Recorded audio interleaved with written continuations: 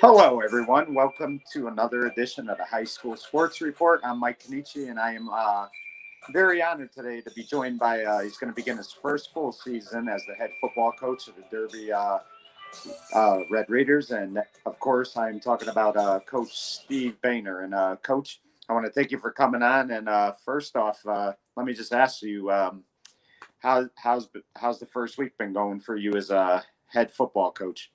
It's gone well so far. So we're we're getting back into the swing of things after a year off. Some of our guys are really young. Definitely trying to learn about kind of who we have and how they fit. And it's probably a pretty similar theme to if you look at what happened in the spring with a lot of the spring sports, kind of returning after a year off and figuring out a lot of, who fits where and, how to put the best pieces in place. And I think across the state, talking to a bunch of coaches in the last few weeks, it's been a pretty reoccurring theme across the state about trying to figure out kind of who fits where.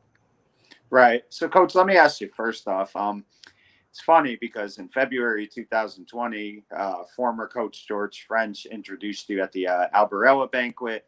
Everything was ready to go. And then 3 weeks later, everything got shut down. I know there was no baseball season that year. And then, of course, last year, I think maybe there was 2 games of 7-on-7, but there really wasn't a football season. So just talk to me about how difficult that was, because definitely not a great way to start your first year off. No, it's been a different experience. So yeah, going back to getting the job in February of 2020, we were kind of starting to build and get guys into the weight room and get ready for a season. And, there was a lot of excitement at the time about some of our seniors, Bryce Cotter and Jeff Polis and, Drayton Suma and Zarion Montgomery. And, there was 13 seniors in that class that we were really excited about. A lot of experience coming back, right. a lot of names who have done some big things here over the last few years. And they were that group of kids they were all in, last summer. They were in the weight room every day. They were ready to go. They wanted more and more and more. And despite like some of those COVID things happening in March, April, May, and even throughout the summer, they were still, no matter what, whether we were cohorting and lifting in groups or whatever we were doing, they were all in for it, which was awesome. So to not be able to see those guys have a traditional season was heartbreaking. We were able to kind of, maneuver based on what the guidelines were in the state at the time. I know a handful of those guys played in the independent league with some of the kids over at Woodland. So that was pretty cool. To see some of those kids play with, guys like Jason Palmieri and some of that group of kids at Woodland was pretty fun. And we were able to have some 7-on-7s here. I think we played Seymour and we played Shelton, which was pretty cool.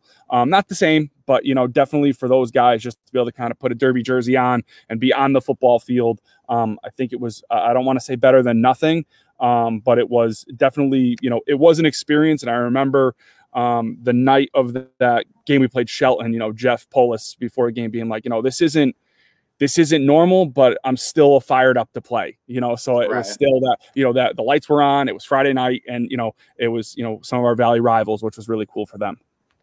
Right. And Coach, you talked about 13 seniors and you had a lot of, 3-year starters coming back. So I have to believe it would have been a successful season. And that's the other thing too, that's kind of, frustrating as well is, you want to come into your first year and you want good things to happen. And then, something like this happens now, you go into a season where you lose 13 seniors and, it's not the best way to begin your first year, but just tell me how difficult that was, because there was a lot of talent, as you mentioned. And, I really believe this team could have won maybe 6 or 7 games last year.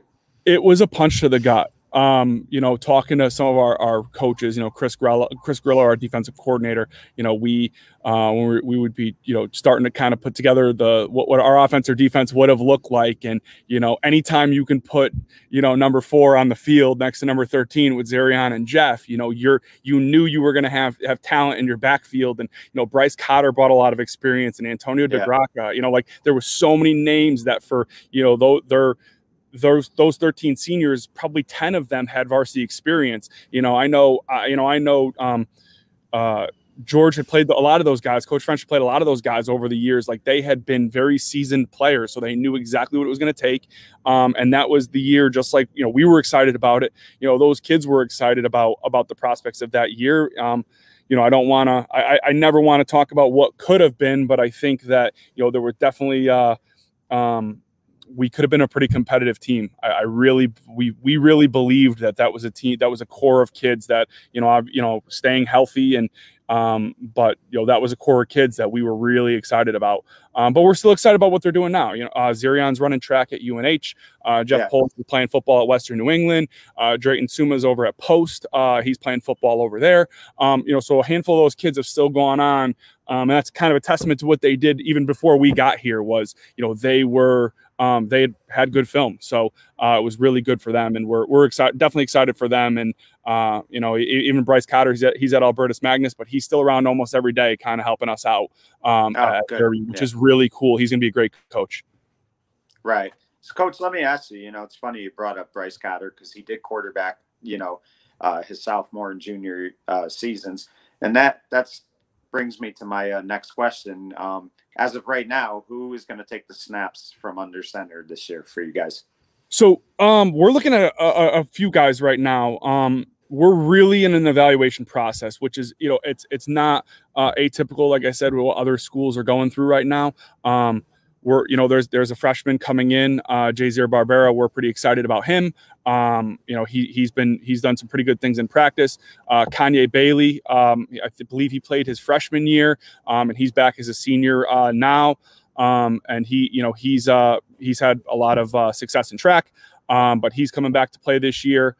So we're excited about both those guys. So we're kind of giving both of them a look based on, what we're, based on what we're looking at with them. We're probably going to make a decision in the next few weeks based on what direction we're going to go. But I'm assuming that we have our game scrimmage this coming Friday. Both of those guys will probably get a look. Right. And, Coach, I know you can't tell too much, but what kind of offense are you going to run this year, would you say? We're going to be I think some of the 1980s Derby faithful will be excited to hear about the prospects of running some wing tee concepts nice in Derby. So we're looking at some of that stuff, a couple wrinkles mixed and matched in, but again, we're just going to try to put our kids in a situation where offensively and defensively it fits to what their needs are. Not, we don't want to build a scheme that doesn't fit our kids.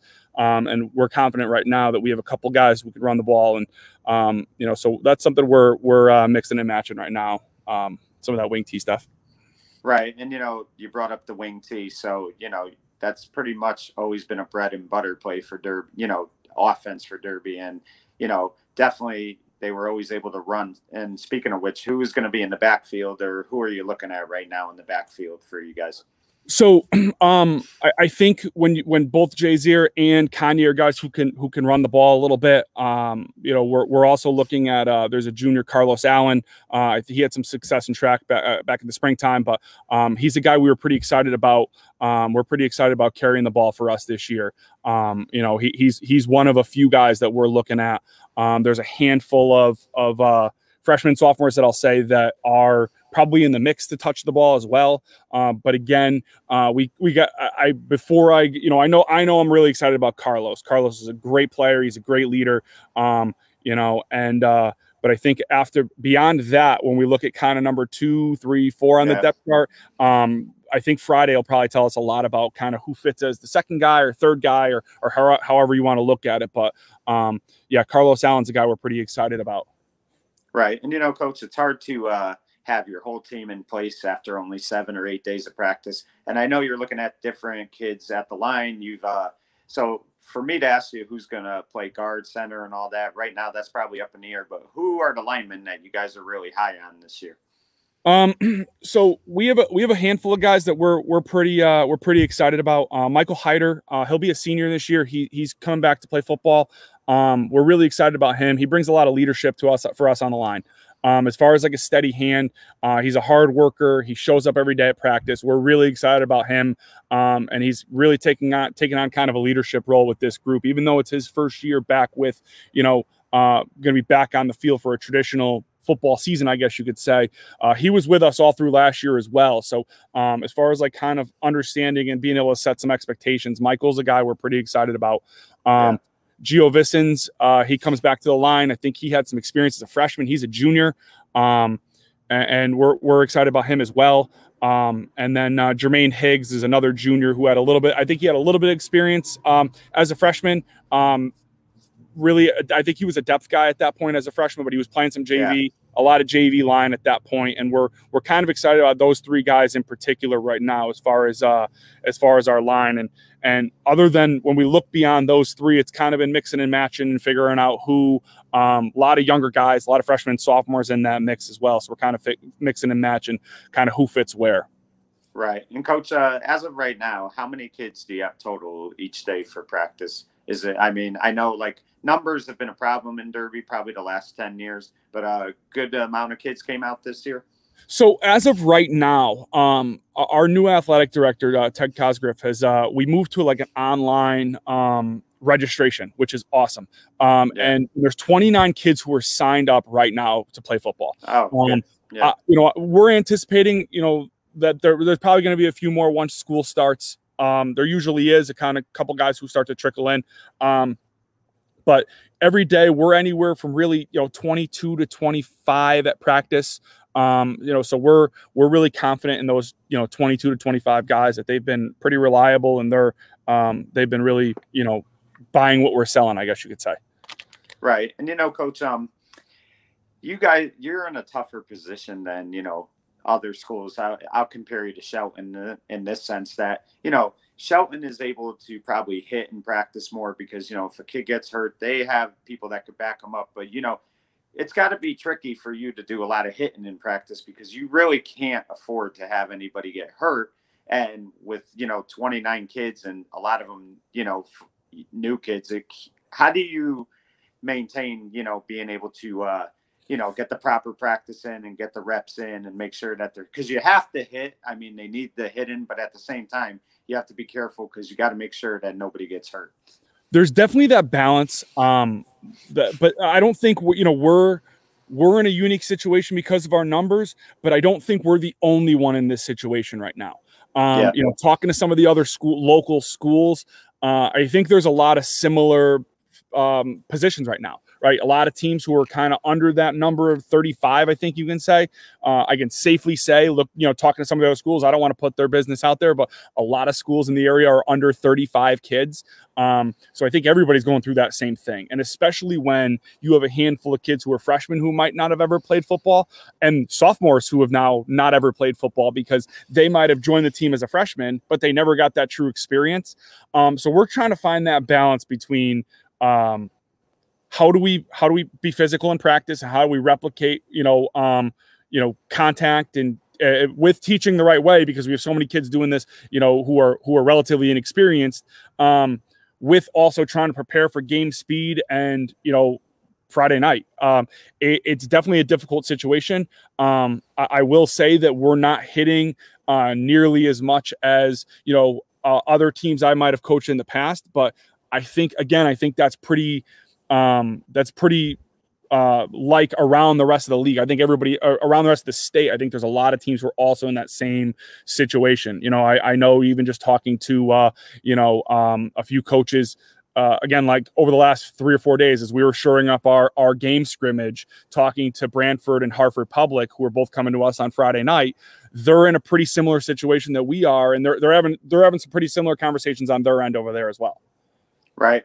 And Coach, let me ask you, I'm sure COVID has, some to do with this, but why do you, like you said, there's other teams as well. Why do you think the numbers have kind of dropped in the last couple of years as far as kids going out for football? Because, I mean, I'll even say 5 years ago, teams usually had 40 or more kids. Derby obviously hasn't, but Derby still had about 30 to 35 kids. Why do you think the numbers have dropped for so many schools in the last couple of years? I think there's a variety of things at play, Mike. First, I think if you look at the national trend with athletics in particular, the number of kids participating is going down. And that's in every sport. That's not just unique to football. I think right now with football, if you look at some of the youth programs, those numbers are down in the youth programs, and that's again not independent to Derby. I'm from Prospect, and I know that some of the surrounding areas here have struggled to put teams on the field, and they're starting to look at like, hey, maybe not just including 1 or 2 towns, but 3 towns or 4 to put teams on the field. So some of those kids, if they're not starting that habit or that hobby when they're younger, as they're getting older, sometimes for those kids, they look at it and they say, okay, well, this might be a sport that kids, you can get hurt if you don't know what you're doing. And I'm going to go play against a bunch of kids who already know what they're doing. Right. You're going to get hurt. But I don't know that's necessarily accurate. I didn't play football until I was in high school, and I was, I picked it up pretty quick, and I was healthy through my 4 years playing football. So I think it's definitely something that it is a trend. And, especially when you talk about like some of the stuff with concussions and things like that, doing it safely is huge. But the way we practice, the way we play, the way things are happening now, I would say it's safe. What we're doing is safe, because the way we're teaching things, we're teaching things, with safety in mind. Right. So, we go through our tackling progression, I guess you can call it, almost every day in practice. Are we hitting every day? No, but we're teaching kids how to hit, how to tackle, how to get tackled every single day, with the hope that when we get to, Friday nights, that's going to keep kids healthier. Right. And, Coach, as an assistant, lots of times you had to focus on, the positions you're coaching and stuff like that. Now as a head coach, you have to focus on everything. So you have to, you mentioned 29 kids. You have to watch all 29 kids closely on film and in practice and see, what their strengths are, what their weaknesses are. And, you got to focus on the offense, the defense, the special teams. So let me ask you, what has been in the first week or so the most challenging for you as a new head coach? I would say the evaluation. It's definitely an ongoing process, and because, like you said, I can't for me to see 29 kids at the same time would be impossible. But lucky for me, I can rely on my coaches, and I trust them totally and completely. So we debrief every day after practice. So Coach Grillo coaches our defense. He comes to us from North Haven. Jeremy Clark is our offensive line coach. He comes to us with some experience from Woodland, coaching over with Coach Maffo the last few years. Coach Baker, Adam Baker, he helps out with basketball as well in the school. He used to also help out with baseball. He helps out with our wide receivers and our offensive line as well, our defensive line rather as well. So, we have conversations every single day. So if there's something that I'm not seeing, maybe in like an individual period where I'm working with quarterbacks and running backs, and I'm able to go ask Coach Grillo, hey, how did this guy perform? So we're having that dialogue every day. But, as a head coach, obviously I want to be everywhere, but that is definitely juggling, being able to have my hands on specific things, with juggling that with also understanding that I want to be able to evaluate at the same time. That's probably the biggest struggle I've personally had over the last few weeks. Right. And let me ask you, Coach, I know when Coach French was coaching, there were times he called the offense, there were times he called the defense. It all depended on the year and stuff, but he mixed it up. Are you going to call both offense and defense in your first year, or how is that going to work? So Coach Grillo will call our defense. We've had a lot of discussions, and if there was any fortunate part of COVID, being able to kind of get to know him and have conversations about philosophy and what we think and kind of how we want to prep for every single week. That's been, if there's any fortunate part of this, which there hasn't been much, that's probably one of the big ones, is we've been able to kind of have ongoing dialogue about philosophically, who do we want to be on defense? What do we want to do? What are my thoughts about defense? What are his thoughts about defense? And how do we kind of mold that together? And And then, so I fully trust him on defense, and he'll call our defense, and, I'll be there to give input if he wants it, but I trust him to be able to, kind of put our defense in the right position. On offense, it'll probably be a collaboration. Coach Clark, again, he's a very good football coach, Jeremy Clark. And, we've had some dialogue about calling the game, so to speak. So I would say early on, it will probably be me, but again, with conversation and dialogue amongst whether it's Coach Clark or Coach Baker or Coach Grillo, that's going to probably be a pretty ongoing evolution. Right. And, you mentioned Bryce Cotter. I would assume Bryce is working with the quarterbacks. Is that accurate? Or Bryce is kind of just helping us out wherever we need right now. So, yeah. What's great about Bryce is he's a sponge. So he'll sit in our coaches meeting sometimes. And I guess I'll use the phrase coach in training, because he's so new to this side of things. Right. Just finishing up his playing career this past spring. Bryce was a very good baseball player, very good football player over the last 4 years in Derby. He's a sponge. So he'll sit in our coaches meetings and he'll listen. And then a lot of his questions will be, where can I be? What can I help? How can I help? So he'll go help out the receivers, because it was one of the things that I don't know if everybody knows. Had we had a season last year, Bryce wouldn't have been our quarterback. Bryce was going to move out and play receiver. And he had really bought into the idea of playing receiver. And so when we talk about like how to run a route, Bryce is the first one out there kind of guiding some of our young guys and like, hey, this is how we want to run this route. This is where we want to line up. So some days he'll be over there. Other days he'll come over with, the quarterbacks, and he'll just he'll snap the ball and kind of give a little bit of a piece of advice, or, defensive days he'll be with the linebackers sometimes, and he'll be with the secondary. He's kind of just wherever we need him, or because he's also going to school too. So like even the last few days, Bryce has been moving into school, but at the same time he's texting me saying, how was practice? How did it go? What did you guys work on? And we're having conversations, which is pretty cool as well. So he's definitely going to help us out. Even if it's like little things like filming a part of practice or filming, Friday nights, he'll be, he's definitely involved in everything we're doing. And it's really cool. It's exciting for, to have a guy who, he just graduated and he wants to be around, and it's so great. And it's good to see, especially, him have such pride in the program. Right. And Coach, speaking of which, you brought up, Friday nights and stuff. Who do you open up with to start the season, and when will that be? So this Friday we have a scrimmage. Initially it's usually just us and Brantford, right? That's usually the scrimmage. And we were having some conversations with us and Brantford, and we decided to bring Hartford Public into the mix. Coach, actually Ronnie Leno, he's down helping out at Hartford Public this year. So we were talking about a week ago, just informally, about everything that was going on in both of our programs. And he had mentioned that they were looking for a scrimmage. So I said, hey, let me talk to Brantford and see if we can make this work. And maybe, we'll include you guys. We're thin numbers wise, and we might not want to play a full four quarters because, if we don't want to have injuries, but I'm sure Brantford's going to want to play something a little bit more, traditional. Let's see if we could work something out here. And so it works out for them. It works out for us. And then after that, we made the decision we made a decision actually pretty recently. We're going to kick the Woolkit game out to the bye week. So we were going to open up with Woolkit week 1. We're actually moving that game out to the bye week just because we're so young.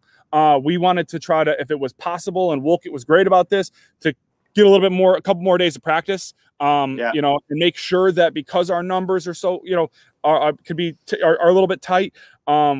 God forbid we had some injuries coming out of our game scrimmage. We didn't want to be in a position where it's like, hey, we're really thin week 1. How are we going to make it through 10 weeks? So we made the decision to we're going to play our game scrimmage this Friday. Then week 1, that, we're going to treat that as a bye week. We're going to practice through. And then week 2, we'll actually open up at Woodland. So everybody else's week 2 will be our week 1, but we'll be at Woodland to open. Right. And I'm sure that, also gives you the extra time you guys need, which will help, and with a young team, it can't be a bad thing to do, and it's good that Wolcott, was receptive to that. Yeah. Steve, you mentioned the athletic director, and for the past several years, it's been Matt Bradshaw. He stepped aside. How has it been going with the new? What's his name again? I'm sorry. Ted Cosgriff. Ted Cosgriff. And how's it going with Ted? Is he pretty hands-on with you guys and stuff? He is. We have an ongoing dialogue, and it's a pretty frequent ongoing dialogue just about everything that's going on, whether it's practice, our numbers, who's at practice every day, what we need, even little things like moving this game. I was like, hey, Teg, I have an idea. I'm just gonna float it out there. What do you think? And he was great about it, and he's been awesome. Matt did a great job for the years he was here, and Matt kind of. When I talk to Matt, I always say, Matt, you guided us through a pretty dark period here, right? He guided us through a period of time where we were telling kids their seasons and some of them their careers were over. He was guiding us through that period of time, and he guided us through. I look at my last few years as the baseball coach, and we didn't have fields, and Matt was always the AD helping with that. So while we were building the turf facility, we didn't have fields. So Matt guided us through a pretty big transition in Derby with not having fields and being on the road every week, as well as some of the COVID period of time. So he did such a great job, and I'm definitely thankful for all his work. But Teg he's been great, and a lot of our dialogue has been really strong so far about hey, how do we what's best for the program? How do we build this long term to grow the program, both in the short and long term? And what can we do to enhance the experience of our kids? Right. Coach, I'm sure the long-term goal obviously is to, make this a respectable football program, have it, be a winning football program. But right now, for your first year in this season, what is the goal right now for you guys for this upcoming season? I think our goal right now is to put a product on the field that's going to get better every week. Right.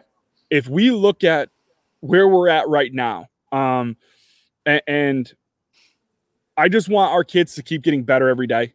I don't want to look at anything like, hey, I want to be competing, or I want to beat a certain team. I don't looking at state tournaments or league tournaments or beating certain teams that line up on the second half of our schedule. I don't think we're there right now. I think if we're, right now, it's how do we teach kids who've never done this before, how to do this safely? How do we develop our offense, develop our defense, and develop what we want our team to be about, which is, playing physical on offense and being not turning the ball over on defense and playing hard and playing gritty, to steal a Dr. Conway word, playing gritty. That's what we want to be about. And, so I think, some of our expectations internally are, how do we get our kids to play as a team, play gritty, and do those things that made Derby so successful, in the 80s, and how do we go back to look at hey, what, they were thin then too, their numbers were thin then too, and they found ways to win, and what can we do to build some of our identity, and that's pretty much our big thing right now, is building our identity and building our culture about what we want to be about for the next few years. Right. And, Coach, obviously it's a lot of work, and I know, it's probably been a busy week for you, but I'm sure at the same time, the experience has been a lot of fun so far. Right? Yeah, we're having a blast. We're having a blast right now. It's been fun to be back on the field. I saw some of the pictures on social media of some of the co-practices that were happening over the last couple of days. And, we're so excited about that, just for us and turning the lights back on, in Derby, and, Friday nights, and, that feeling of everybody, kind of being back together, and we're really excited for that. So, and understanding that this is a progression. So there's days where, we want that finished product to be there, and where we're going to run our plays correctly, or we're going to line our things up correctly, and we want that finished product. But sometimes the best part of is that growing period. And I think that's where we're at right now, is that growing period where, we're going to, if we run a play 3 times in a row, we might run it wrong once or twice, but you know what, in 3 days from now, when we run it right 3 times in a row, that feeling of satisfaction is going to be there. And, that's what we're kind of looking at as a coaching staff right now, is, again, building our culture and building that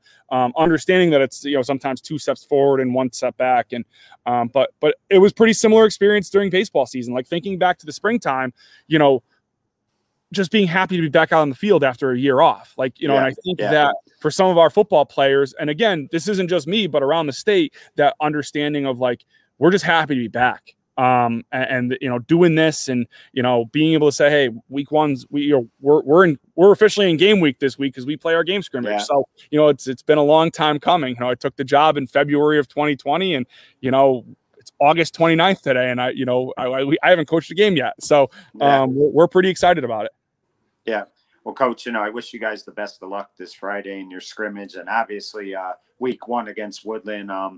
And obviously throughout the season, we'll all be rooting for you. And I really want to thank you for coming on today, and best of luck throughout the season. Absolutely. Thanks for having me, Mike. Thank you, Coach. That was Derby coach Steve Bainer for the High School Sports Report. I'm Mike Kenichi saying good night, everyone.